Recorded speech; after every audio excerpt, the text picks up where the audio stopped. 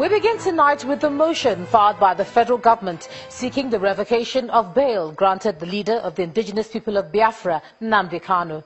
The motion is asking the court to issue an arrest warrant on Mr. Kanu and detain him pending the determination of the charges against him.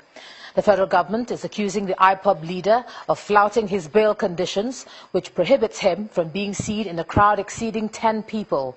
He is not expected to grant any interviews, hold or attend any rallies. He is also expected to provide the court updates of his health status every month. The federal government is accusing Mr. Kanu of inaugurating the BIAFRA security service, an action considered a grave threat to national security and unity of the country. He is facing trial before a federal high court in Abuja for alleged treason. He was granted bail in April on health grounds, but his co-accused were not granted bail. Now, the demand for the arrest of the IPOB leader by the federal government and the suspension of the quit notice by the Arawa youths is perceived as a fallout of President Muhammadu Buhari's state broadcast on Monday, where he reiterated that the unity of the country is not negotiable.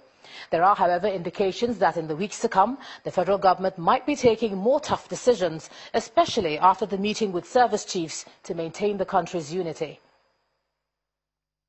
Nigerians' unity is settled and not negotiable.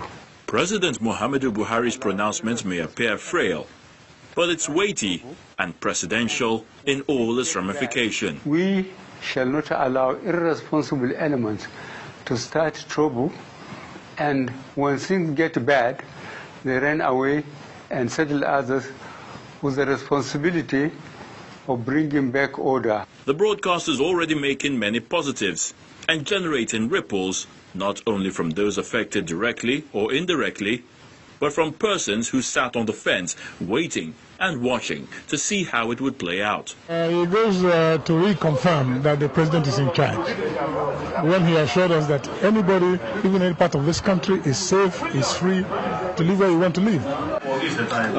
3 days after the broadcast and the signal sent, the indigenous people of Biafra was the first group to come public in what seemed like a reaction to the broadcast. The group withdrew its earlier threats to stop the conduct of the Anambra elections and clarified its objectives, claiming to be a non-violent group, but one that is committed to the welfare of the Igbo people. We will never, ever resort to armed violence or armed conflict of any sort. And then on Thursday, a group of northern youths that issued an eviction notice to Igbos living in the north suspended the threats, and they are now singing a new song. But some persons are not sure about the sincerity of the suspension order. The quit notice in the first place was improper. And how do you define a northerner? I was born in the north. I grew up in the north. I went to school in the north. And all my life I lived in the north before I went to England. And then from there I came back after the war, only to find that I don't belong to the north anymore. So the question about Nigeria is this, that we have got this type of division into ethnic groupings. The Arawa boys, who gave this, were just acting out a script that has been transmitted to them from generation. So I don't think that the question of saying that there has been a reversal is correct. It's just merely a suspension. One statement that continues to resonate from everyone is Nigeria's unity. Indeed, the president may have sent a strong signal.